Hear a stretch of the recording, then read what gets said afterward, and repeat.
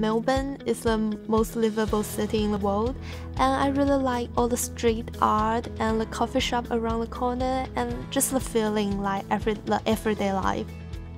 I really like books, and it starts from a really young age. For my final folio, I designed a children's book. First, I designed the character. It's a little girl around 12 to 14 years old.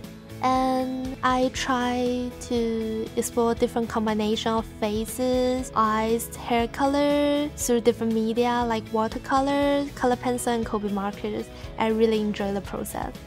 EOS was a very devoted student in class, always on top of her work and always willing to help others. EOS was part of the International Students Debating Team, which was an offshoot of our school debating team. The international students watching her and her growth in her confidence using the English language just helped to encourage them incredibly. Through debating, I think we can practice the English skill and most importantly, the confidence to speak out for ourselves. I really want to be a role model for other international students who first came here.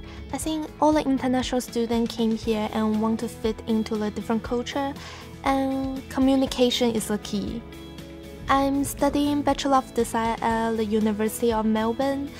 I plan to complete my master there as well because I want to become an architect.